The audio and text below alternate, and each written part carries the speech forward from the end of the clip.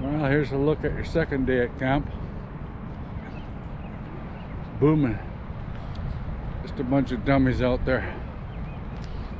And the dummies in the front office and the dummy players still arguing over what they need to get done.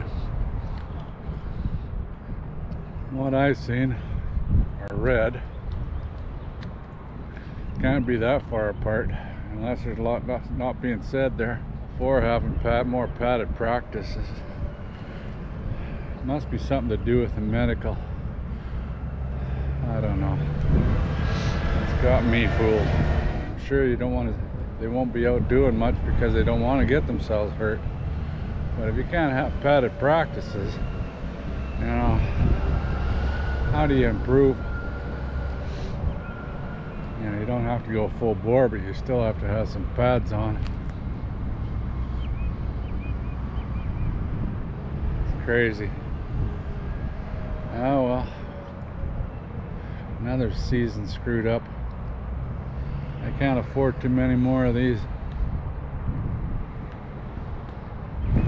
These negotiations should have been settled months ago.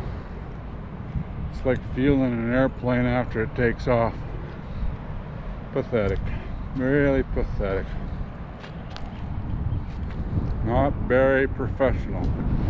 For a professional league. I'll go see if I can find some of the players and see what they say. Here's what your training camp's been looking like. Crazy.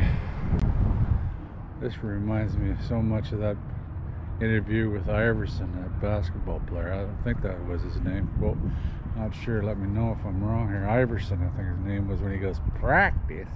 Who needs practice? Well, I think these riders could use practice. I've never heard of practice hurting anybody's performance.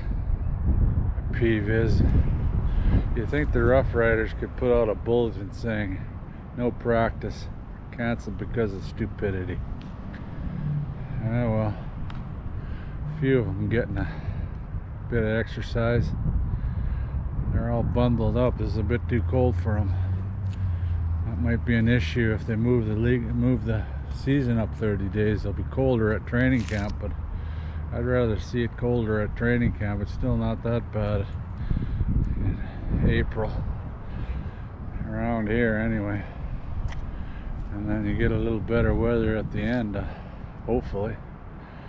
But I don't know if that's a sticking point or not. What the biggest issue is beyond me. I know they deserve more, but how much more can you pay them? That's the thing. I don't know. A lot of these owners there down east, I think they use it as a write-off anyway. Not making no money down there, that's for sure. And then we've got to pay them with equalization payments, same as we do with the bloody Quebec. That pisses me off too.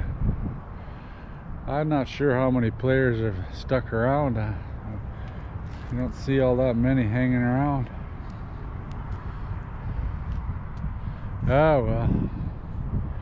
Try again tomorrow.